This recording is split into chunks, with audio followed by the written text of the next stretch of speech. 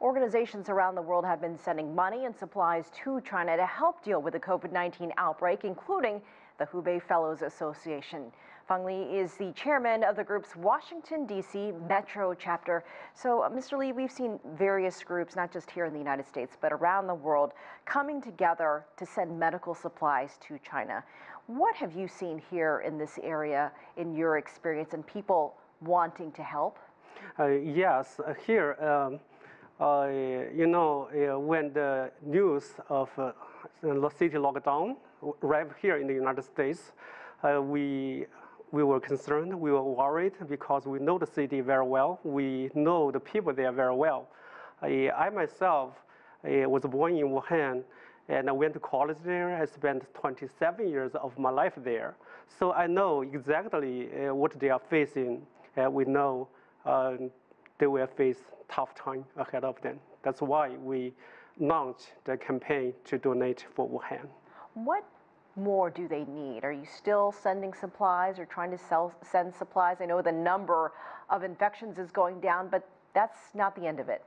Yes, at this time, I think we have shipped more than $50,000 of medical supplies to China by this time already to the hospitals to help people fight the virus. But at this time, the virus are mostly under control. We decided our shipment has been changed. I think we are slowing down the shipment of medical device.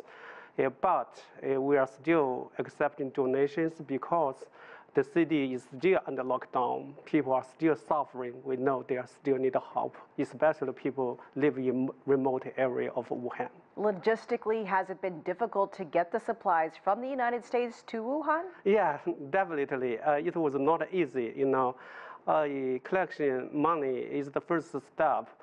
But when the city was under lockdown, the regular transport channel was disrupted. To deliver these medical devices there, you have to establish a new channel that involves many parties, such as airline, customs, charity organization, China Red Cross Society.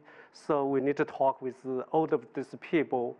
We have a large group of people here to help us, so they are very dedicated, they are very capable, and everybody was eager to help. And people in China, Chinese government was very cooperative. So in a very short period of time, we were able to establish a green channel to deliver our medical supplies to the first line hospital. And we don't have a lot of time left, but quickly, if you can tell us what you're hearing from the people you know, your friends and loved ones from Wuhan. How are they doing? We've heard so many stories from there. Yes, that's right. I have families there, I have friends there. We have close contact with them with WeChat, so we know exactly what's going on there. At this time, the number of cases is slowing down day by day, but the older measures of lockdown are still being implemented. So, and the people say we cannot relax, otherwise it will come back again. So they are trying to work very hard to contain the spread of the virus. And they're trying to stay strong. Thank you so much, Mr. Fang Li. We appreciate your time. Yeah, thank you.